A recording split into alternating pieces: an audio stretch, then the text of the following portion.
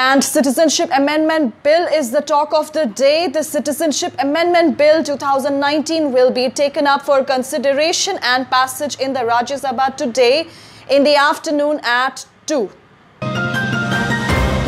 6 hours have been allotted to debate the bill in order to grant citizenship to undocumented non-Muslims from Afghanistan, Pakistan and Bangladesh who came to India before December 31st, 2014.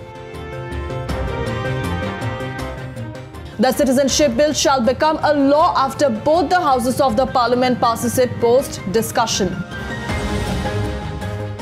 While Union Home Minister Amit Shah will introduce the bill in the Rajya Sabha for the final passage, people of Assam are wondering whether the opposition will be present in the Rajya Sabha and vote against it. Meanwhile, situation in the northeast, especially Assam, after the 11-hour Bandh is yet to get better. Protests are still on in parts of the northeastern region hours ahead of the final discussion on the bill.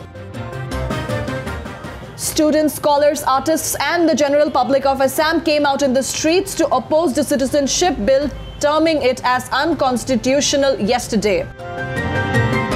The Bandh was observed amid rising protests across Assam.